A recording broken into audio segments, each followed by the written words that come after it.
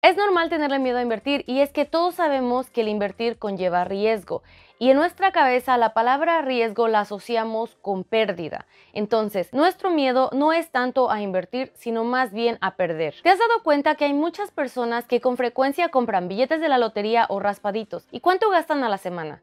¿10 o 20 dólares? Quizás más.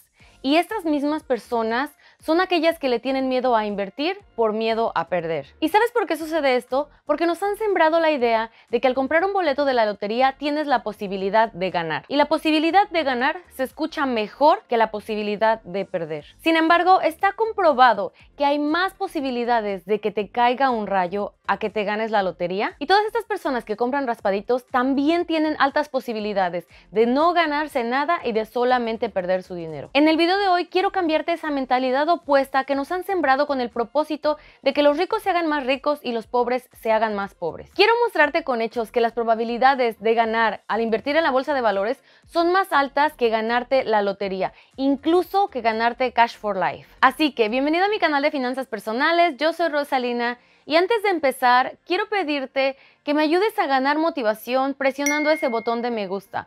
A veces me desanima mucho hacer videos de finanzas personales porque siento que a muchas personas no les interesa mejorar sus finanzas. Entonces, si me quieres dar un apoyo, presiona ese botón de me gusta y si quieres apoyarme aún más, comparte este video en tus redes sociales o con amigos y familiares. Y bueno, como te decía, nuestro cerebro está diseñado naturalmente para alejarnos del peligro, todo lo que perciba ser riesgoso.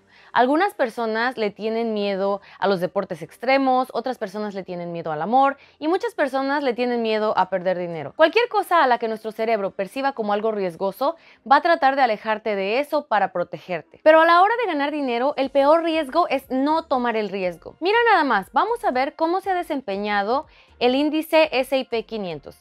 Y bueno, para las personas que no saben qué es el S&P 500, este es un índice, una métrica, una medida. Bueno, simplemente esta medida nos muestra cómo se desempeñan las 500 compañías más grandes de los Estados Unidos.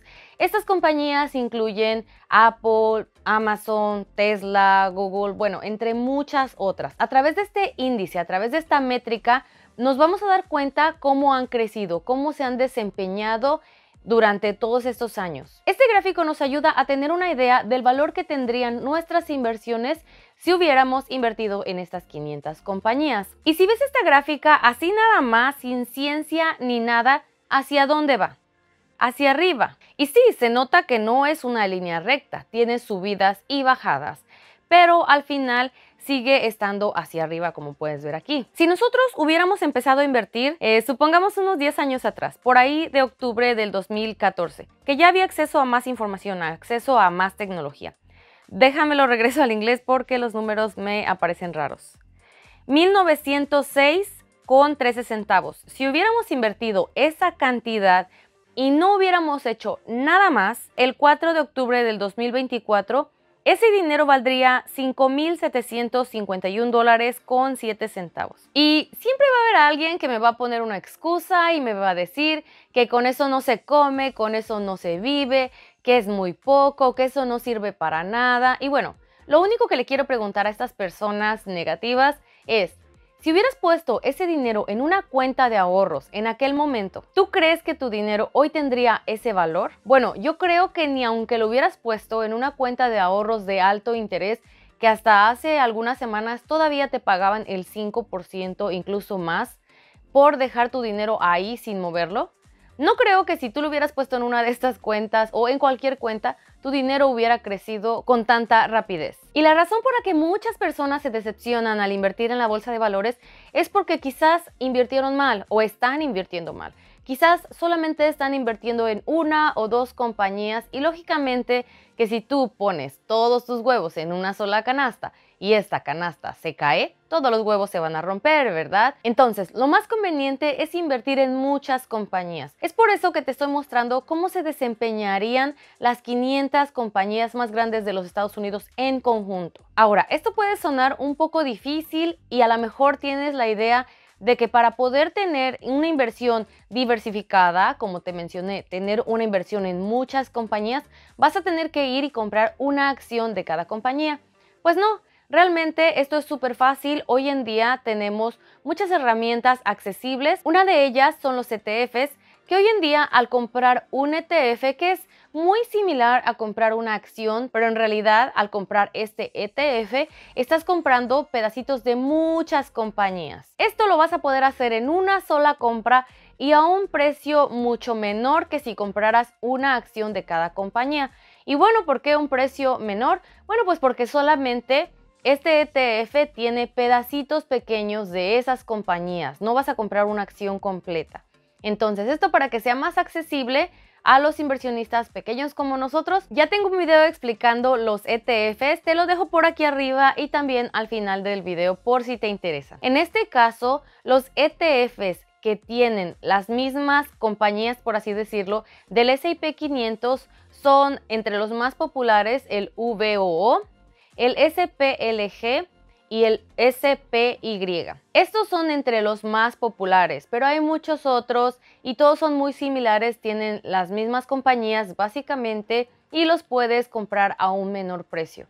Para mí el que más me gusta es el SPLG, pero esto no es un consejo de inversión. Esto es solamente con propósitos educativos, pero si te interesa, sí me gustaría que te tomaras el tiempo y buscaras los ETFs que replican al S&P 500 y tú decidieras cuál es el que más te conviene, cuál es el que más te gusta. Entonces, por si te interesa invertir en las 500 compañías más grandes de los Estados Unidos, bueno, ahí tienes la información. Como te puedes dar cuenta en este gráfico, a pesar de las subidas y bajadas, con el tiempo se ha mantenido en línea hacia arriba. Mira dónde estamos el día de hoy.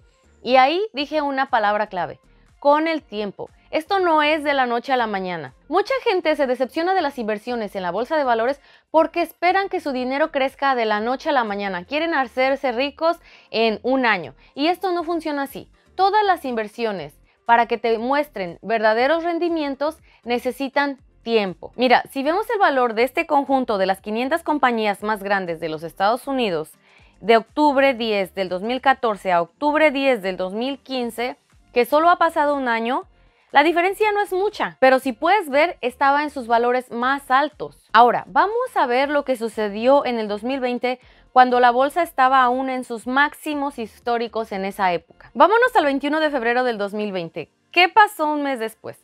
Imagínate si tú hubieras invertido ese día, febrero 21 del 2020, y al siguiente mes tú hubieras perdido más del 30% de tu inversión. Yo creo que hubieras pensado, esta es una estafa, esto no es verdad, no sé por qué me vine a meter en esto, mira, ya perdí todo mi dinero. Y bueno, te hubieras desesperado y quizá hasta hubieras vendido por el miedo de perder, de quedarte en ceros. Pero si tan solo hubieras esperado un año, no solamente te hubieras recuperado, sino que hasta hubieras obtenido un retorno de más del 30%. Y como puedes ver, siguió creciendo y sí, después vemos otras caídas, pero mira dónde estamos ahora. Y yo no tengo por qué mentirte, tú lo estás viendo en el gráfico y este gráfico lo puedes encontrar en Google y en cualquier página que tú creas que es confiable, si es que a mí no me crees, lo estás viendo con tus propios ojos. En este video yo no trato de venderte nada, yo solamente quiero que aprendas a darle más valor a tu dinero, a que empieces a invertir, a que le pierdas el miedo, a que dejes de quedarte pobre solamente soñando con algún día ganarte la lotería. Mejor empieza a invertir esos $5 que te gastas todos los días comprando un billete de la lotería, o quizás no tú, quizás el amigo de un amigo. Pero que todas estas personas, que todos los latinos que se gastan su dinero o malgastan su dinero comprando billetes de la lotería, que lo pongan a invertir. De verdad que pueden invertir con muy poco dinero. En Estados Unidos puedes empezar a invertir desde $5. Ahora, quiero mostrarte cómo se podría ver tu inversión dependiendo de la cantidad que tú inviertas. En este caso vamos a asumir que tú inviertes en las 500 compañías más grandes de los Estados Unidos y que tu retorno va a ser de un 10% aproximadamente. Algunos años va a ser más, algunos años va a ser menos, pero en promedio eso es lo que se espera. Esa es como la métrica estándar que se utiliza, un 10% en promedio anualizado. Si invirtieras $5 al día, en 10 años, todo lo que tú contribuirías o tus ahorros o llámale como tú quieras, lo que tú vas a poner de tu bolsa serían $18,200, mientras que el retorno sería de $12,261 aproximadamente. Esto dándole un valor total a tus inversiones de $30,461 aproximadamente. Yo sé que esa cantidad parece muy poco y va a haber muchas personas que me van a decir que ese dinero no sirve para nada y que con la inflación su valor va a ser aún menor. Y tienen razón, pero ¿dónde estaría tu dinero si solamente lo pusieras en una cuenta de ahorros? ¿Cuánto tú crees que crecería? Ahora, si ni siquiera ahorraras, ¿dónde estarías? Entonces, un poco es mejor que nada. Pero supongamos que quieres ponerle un poquito extra a esa inversión. En lugar de invertir $35 a la semana, te propones invertir $100 a la semana por la misma cantidad de tiempo, 10 años. Asumiendo ese mismo retorno del 10%, todo lo que tú contribuirías tendría un valor de $52,000 y tu retorno aproximado podría ser de $35,032, dándonos un total de $87,032 aproximadamente. Si ves la diferencia, solamente aumentándole un poquito más a esa inversión, a ese ahorro, como lo quieras llamar, tu dinero puede crecer aún más. Ahora, supongamos que eres una persona muy comprometida y que tienes las posibilidades de poder invertir un poco más. Supongamos que inviertes $300 a la semana por 10 años con un retorno aproximado del 10%, con un total de aportaciones de $156,000, con un crecimiento aproximado de $105,096. Esto tendría un valor total en 10 años de $261,096 aproximadamente. Ahí ya podemos ver 6 cifras y se ve un poquito más agradable nuestra inversión. Pero imagínate si invirtieras ese dinero no por 10, sino por 20. No lo vas a tocar, ahí lo vas a dejar. Bueno, mira, tu inversión total o lo que tú hubieras ahorrado así nada más, tendría un valor de alrededor de $312,000. Tu retorno aproximado podría ser de alrededor de $626,314, dándonos un total de $938,314 aproximadamente. Esto es casi $1,000,000 solamente por invertir $300 a la semana por 20 años. Y como te mencioné, estos números no son exactos ni definitivos. Estas inversiones podrían aún crecer más, esto es solamente asumiendo un retorno del 10%, pero imagínate, tus inversiones en algunos años podrían ser superiores, podrían tener un valor superior. En otros años a lo mejor van a bajar un poquito, pero recuerda que esta es una inversión a largo plazo. Como te dije, vamos a perderle el miedo a invertir, porque invertir no es una manera de perder, invertir es una manera de ganar. Y en el juego del dinero, el que conoce las reglas es el que menos posibilidades tiene de perder. Es por eso que, como te dije al principio, el día de hoy vamos a cambiar esa mentalidad que nos han sembrado para que los ricos se hagan más ricos y los pobres se hagan más pobres. Ya no más. Ya no ves las inversiones como una manera de arriesgarte a perder, velos como una oportunidad para ganar.